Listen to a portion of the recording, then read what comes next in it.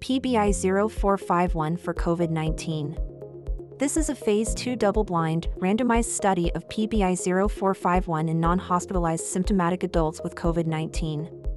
PBI-0451 is a new chemical entity and inhibitor of the main protease of coronaviruses, including the SARS-CoV-2 that causes COVID-19 disease.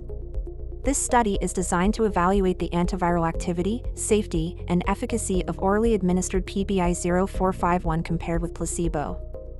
What is the time commitment for this study? While the treatment time for patients participating in this trial may vary, patients will be asked to report on outcomes for approximately 28 days. Who is eligible?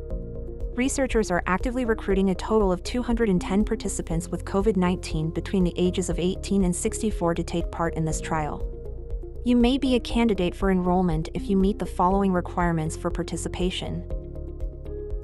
You can understand and sign a written informed consent form. You are female and must refrain from egg donation and in vitro fertilization during treatment and for at least 28 days after the last dose of study drug. You are male and/or female and/or your heterosexual partner must be of non-childbearing potential or must use effective contraception from screening through 90 days after the last dose of study drug. Where is the study based?